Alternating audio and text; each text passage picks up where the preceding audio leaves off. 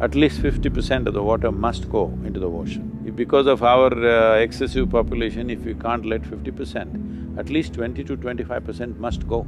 If fresh water doesn't go into the ocean, monsoons will not come into the subcontinent.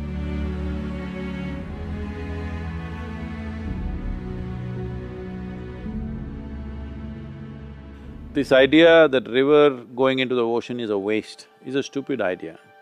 River has to flow into the ocean. At least 50% of the water must go into the ocean. If because of our excessive population, if we can't let 50%, at least 20 to 25% must go. If fresh water doesn't go into the ocean, monsoons will not come into the subcontinent. It will avoid the subcontinent and go. These are all well established. This is not some rocket science. These are simple factors in nature. If fresh water doesn't go there, one thing is the marine or the salt water will enter the… transfusion will happen into the land. In the Indian subcontinent, very easily up to 100 to 130 kilometers of substrata will allow marine water. Already it's happened in Tuticorin, at least 50 kilometers it's come inside. In Gujarat, every year they're losing about 500 square kilometers of land because marine water is slowly seeping in. As fresh water withdraws, marine water will flow in. So if this happens, let us say if 100 kilometers it comes inside all across, that'll take some time, but if it happens, you have 7,400 kilometers of coastline. 100 kilometers if it comes in, that many square kilometers of land you lost. This is approximately the same size of land that you gave us Pakistan at one time, the partition.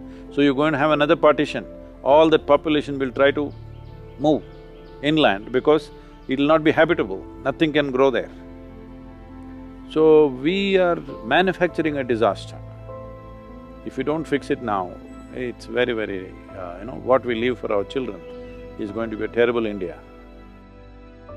People are not taking up serious issues. They will fight for all kinds of petty things. Real things, to stand up, people hesitate. Now this Cauvery calling is a test for everybody. Let me see this 1.4 billion people in the country. Let us see how they will respond and what they will do. When we went for Rally for Rivers, they gave a tremendous response. 162 million people responded. No movement has ever gotten that kind of support in 1 month's time. But now it is action, that time it was only awareness. Now it is action. So that's why it's called Cauvery calling action now. So let me see, even a laborer, I'm saying even a beggar, can plant one tree, isn't it? Hello? Not possible. Even a beggar can plant one tree, 42 rupees he can plant, right? Or he himself can plant, he need not give money. So let us see how everybody responds. This shows our commitment.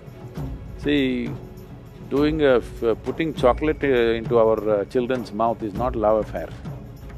What kind of nation you leave for your children is your love for the future generation, isn't it?